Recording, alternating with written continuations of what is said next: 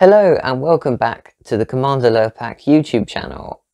Sorry I haven't posted in a while. I've been quite busy with moving flats and just life in general, which is always fun. But everything's settled down a bit now and I've got a bit more time to record videos and do some painting. So I should be posting a bit more regular, and I've got a cool new basement studio to record in, which is very nice. But anyway, in today's episode of the Warhammer 40k city board build, episode 4 I think it is, I will be showing you how I painted this section of the board and doing a little showcase of how things went. So I'll stop waffling now and you can watch the episode. Bye.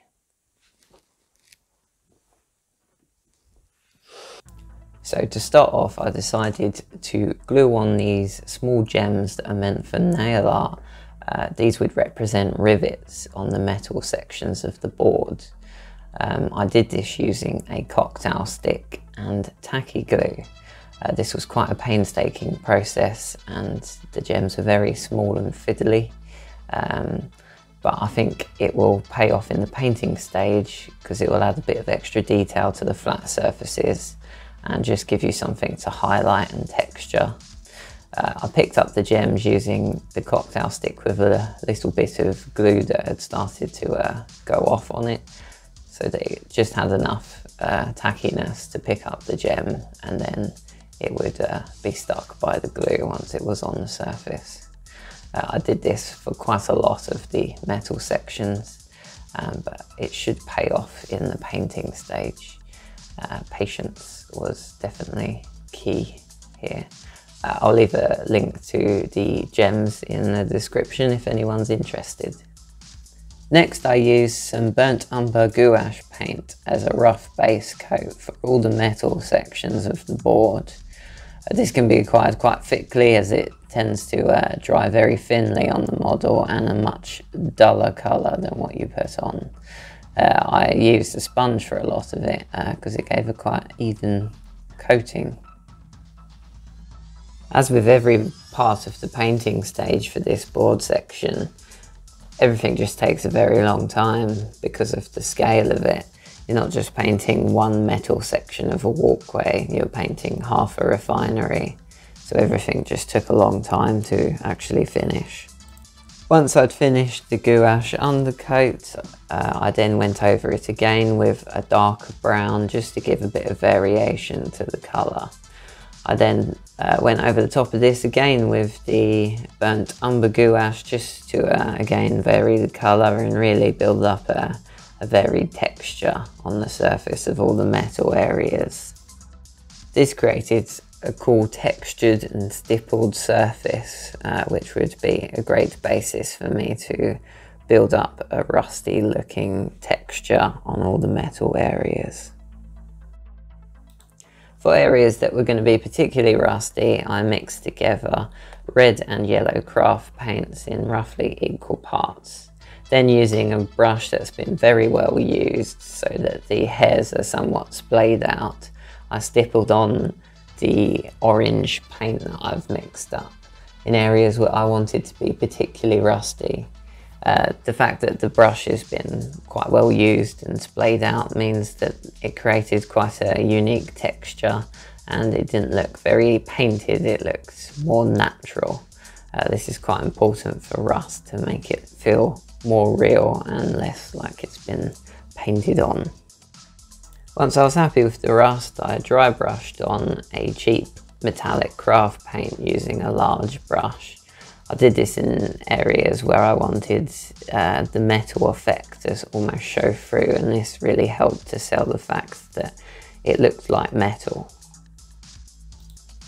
I then applied liquid masking fluid to the metal areas of the model that I wanted to then paint in bright colours to designate them as like fuel storage tanks or silos. The masking fluid is very cool. It basically means that paint that you put over the top of the areas that have the masking fluid, you can then peel off that layer of paint wherever you've put the masking fluid. So So you put the masking fluid in areas that you want the rust to show through, and all you have to do is wait for the paint to dry, and then using either a toothbrush or even just your finger, which I found to be more easy, to be honest, you just peel away that layer of paint and it will reveal the rusty layer that you've built up underneath. This creates a very natural looking rust layer, as you are literally rusting the model and removing that layer of paint to reveal underneath. I then used some Humbrol weathering powder. I think this one was a light rust colour. And I used this to apply a rusty pigment to areas of the model that were heavily textured. And this works really well on this gantry with the textured platform. And it just adds another layer of rust to the model. I really wanted to give it a well-weathered feel. After finishing these steps, that's pretty much all the basic painting for the metal sections of the board done. All that's left now to do is to pick out some of the details and just add a bit more texture to some of the surfaces. I did this using Citadel Technical Paint Typhus Corrosion, which is a light brown paint with a sandy texture to it. The areas I decided to apply this to was anywhere that had natural detail on the metalwork, such as the rivets that we had added earlier and any raised sections of pipeworks. I added streaks from these sections to try and give the idea that there'd been leaks and where the weather had affected it. I then used Citadel Texture Paint, Sterland Battlemire, which is textured again, but it's a darker brown than the Typhus Corrosion. This helped to give a bit of variety to the weathering that I was applying, so it wasn't just all one bland brown colour. Made it feel a bit more natural and a bit more realistic. I think this worked quite well mixing the two paints together, and you can add as much or as little of this as you want depending on how neglected you want the building to look. Next, I decided to add some propaganda posters to the board. These are quite fun. You can find them in a variety of places online, but I used the ones that had been designed by Peachy from Warhammer TV for his Kill Team board. I'll leave a link to the PDF.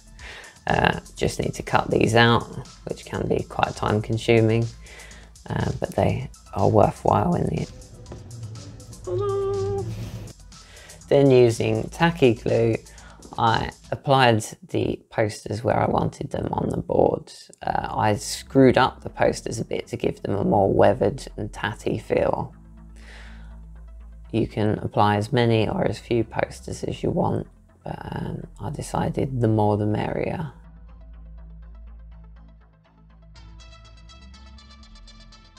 To help blend the posters into the board even more, I decided to dry brush on very lightly a black colour over the top. This just helps to dirty them up and they look much more natural. I repeated this process for all the posters so that they felt like they were part of the board, and some have been put up for quite some time. I also added some blood effects on a few of them just to show that there had been some unfortunate casualties around the board and that this was a war zone.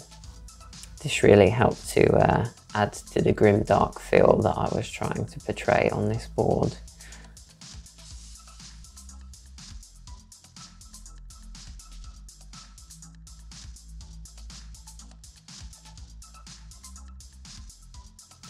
Next, it was time to add some vegetation to the board.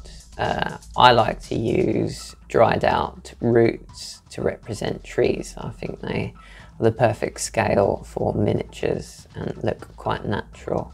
And nothing shows a neglected building or piece of terrain better than some trees growing where they're not supposed to. And I think this added quite a lot to the board.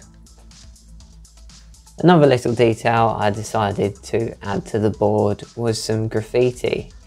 I thought that it would be quite funny to have some messages and slogans painted on by either the citizens of the city or by the soldiers fighting, and I thought I would represent both sides with the messages that were displayed, just for a bit of fun. It was now finally time to start painting the building, and I started this by dry brushing on over the top of the black undercoat a dark grey, just using craft paint again. I dry brushed it on because I wanted some of that dark black to show through underneath. This took quite some time because the building was quite detailed and has quite a few flaws.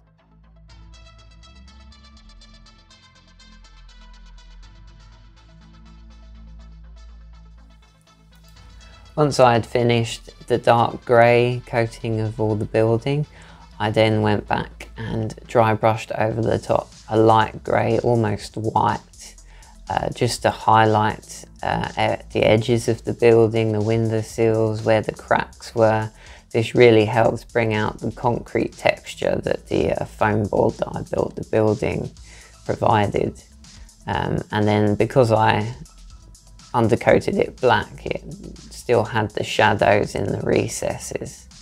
It was really good to do this stage because the building started to come to life, and all those details that I'd created in the rubble and in the building really started to come to life with the dry brushing of the highlight, and it all started to look like it might be worthwhile.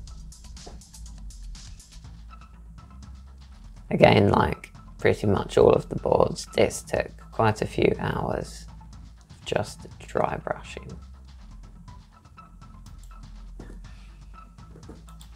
Using a rusty brown colour that I mixed up, I painted all the rebar that I had put into the building. Just helped it blend in with the weathered feel that I was going for. It wouldn't really make sense if it was still nice shiny metal. I then used this same browny rusty paint that I'd mixed up, but watered it down so that I could create these rush streak effects from wherever the rebar was inside the concrete. I then carried on applying washes to the building, this time using a very watered down black, which I used to create the idea of water stains on the building from the top, any window sills. I also mixed in some browns and greens as well to give it a more natural feel. I really think this looks quite good on the building. I then decided to apply some stencils to the board. I did this by cutting out the stencils on watercolour paper. I chose watercolour paper because it keeps its rigidity and its strength even when paint is applied to it, whereas I found with thinner paper it would tear and go quite soft, which wasn't very handy for applying stencils. I used a sponge to apply the paint so that I could give it a stippled and textured feel, and it also meant that it was less likely to go underneath the stencil and onto areas of the board that I didn't want the paint to go. I was really happy with how these came out, and they had quite a manufactured and realistic feel because of the stencils, and tied in quite nicely with wherever they were applied, either on the silos or the building itself. You could have whatever message you wanted displayed using the stencils. So the next step would have actually been to apply Vallejo thick European mud to the board, which you can see is now in between all of the floor areas.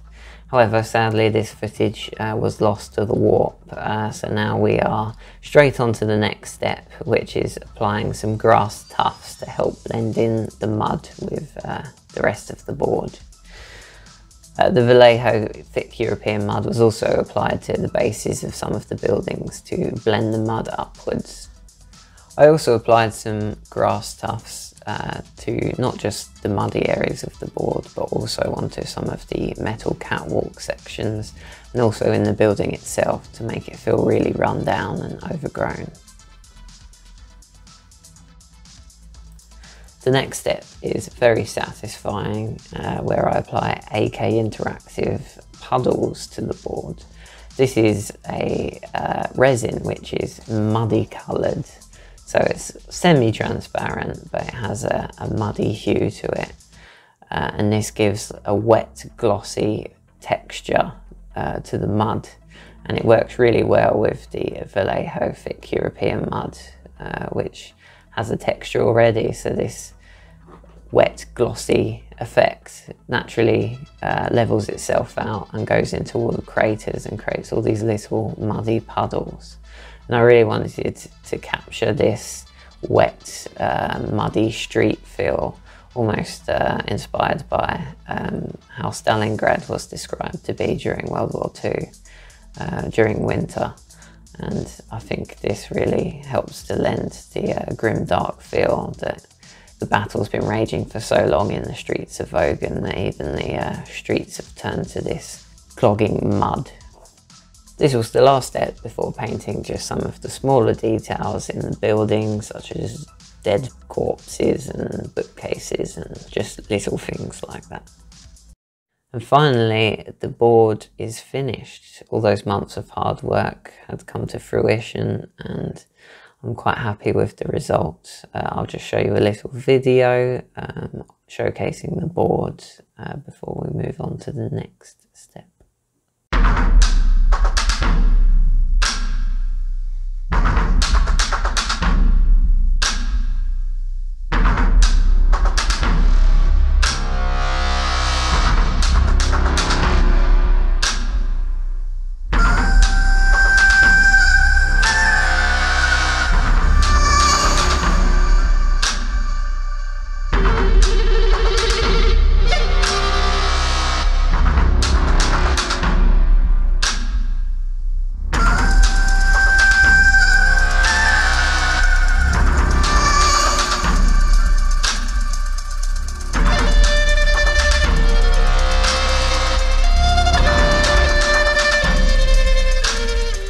I thought that the board was finished, but then, disaster, upon moving to my new flat I discovered that it wouldn't fit through the doorway into my gaming basement. That left me with only one option.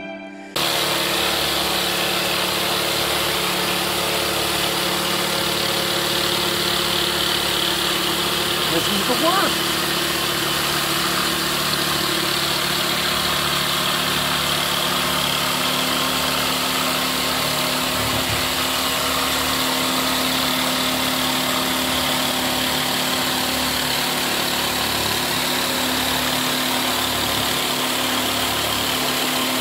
Luckily this went pretty well and the board now resides in its new home. A great success! To finish the episode, I'm going to show some of the photos that I've taken of the board. Just some cinematic shots of the little details, and I've put out a small battle going on the board. Thanks for watching the episode and I hope you enjoyed, and hopefully see you for the next one. Take care.